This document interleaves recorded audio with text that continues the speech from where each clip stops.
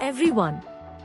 In today's video, we will learn how to design a single line diagram or SLD for an electrical system. An SLD provides a simplified schematic representation of a complex electrical distribution system using standard symbols and lines. A well-designed SLD is crucial for safely and effectively executing any electrical project. Key inputs. There are several key inputs required to design an accurate and complete SLD. Let's go through these one by one. Load data. The first thing we need is details on all the electrical loads in the system. This includes the load rating, operating voltage, load type, whether it's a motor, transformer, lighting or something else. Gathering this helps size components correctly. Power sources.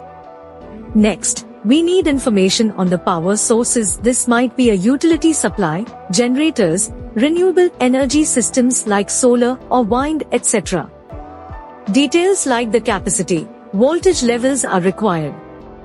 Transformers. For any transformers in the system, you need the kVA and voltage ratings, tap changer range if present, and vector group.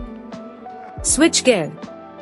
All switchgear like circuit breakers, fuses, protective relays must be depicted with ratings. These are crucial safety devices. Distribution layout. A key input is a physical layout and connections between all equipment like switchboards, panels, motor control centers, buses and cables. Electrical equipment specifications of all equipment: switchboards, MCCS, panel boards, contactors, HVAC should be available. Conductor sizing. Details on conductor and cable sizing, ampacity ratings, insulation type are required to design properly.